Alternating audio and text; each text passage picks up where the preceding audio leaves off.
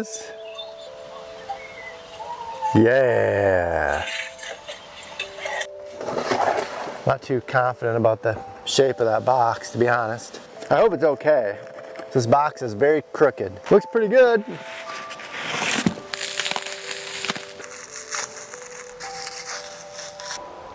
I'm so much happier than I was before I laid eyes on this bow. You never really know what you're getting when you buy a 70-year-old item off the internet from some stranger. It is such good shape. So I got the bow strung up. We're about to take our first shot with this new beauty. I can't believe how good this bow feels. We'll start out here at about 20 yards.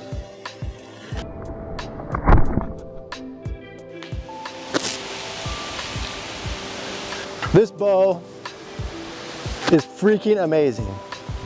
From 20 yards, let's do it again. Oh my God, I freaking am in love with this thing. The most smooth, amazing bow I've ever shot.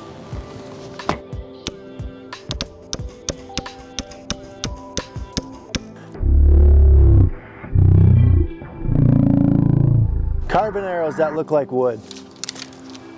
They're not cedar like I originally was planning on buying, but they're straight and very consistent. Every time we shoot and we miss the target, we can't blame it on an arrow, we can only blame it on me.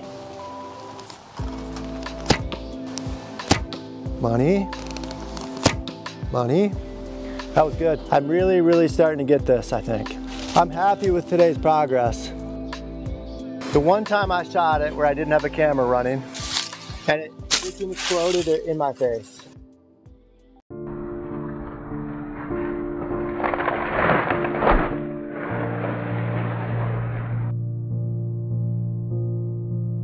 Fred Bear might have shot this bow himself. It was made at the Bear factory in northern Michigan, just a few minutes from my house. At the time this bow was made, he was living in a camp on the river, hunting in a lot of the same areas I planned to hunt with this bow. It sprang from a hobby in my basement, and we had some real tough going in those very early days. I put a tent cabin combination of 16 by 20 tent, and we did a lot of living right on the trout stream.